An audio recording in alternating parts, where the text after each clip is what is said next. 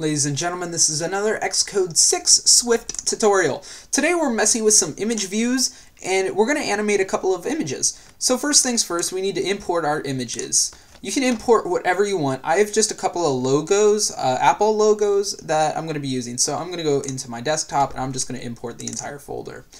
So you can have as many pictures as you want. It doesn't matter to me. We need to make sure this is portrait and upside down. It doesn't really matter if it's upside down, but you know, I just kind of like it.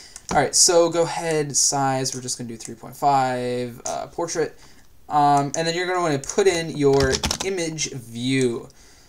So you have your image view now, and let's begin programming. First thing first, we need to actually put this as, we actually need to name this. So we're going to name the image as image view. Alright, we got our image view in there, good. Alright, we can actually remove this override memory warning thing. I've never used that in my life. Okay, next thing, we need to put in our images. So image view dot animation images equals brackets. Put in the brackets. Let's get that. Alright, UI image. I don't know why each time I type in UI image it cuts out like that. Alright, so we're gonna do named and then the name of the file. So the file, the first one is logo1.jpg. Oh my pay, whatever. And then you're gonna do this like a couple of times. So logo2.jpg.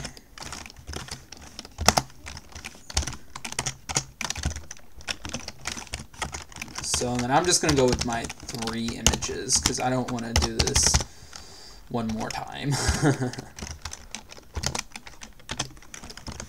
Alright, so you got that done. It's very easy. It's the easy part actually. Which, you know, hey, the rest of it is pretty easy.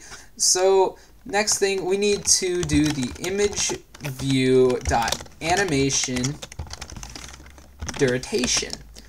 So this is just how long do we want each image to be up there. We're going to do 3 seconds. So 3 equals 3 seconds. And then image view dot start animating.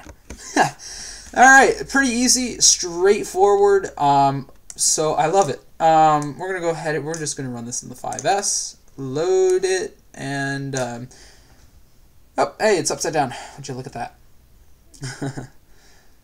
Yeah, I don't know. Well, it's upside down.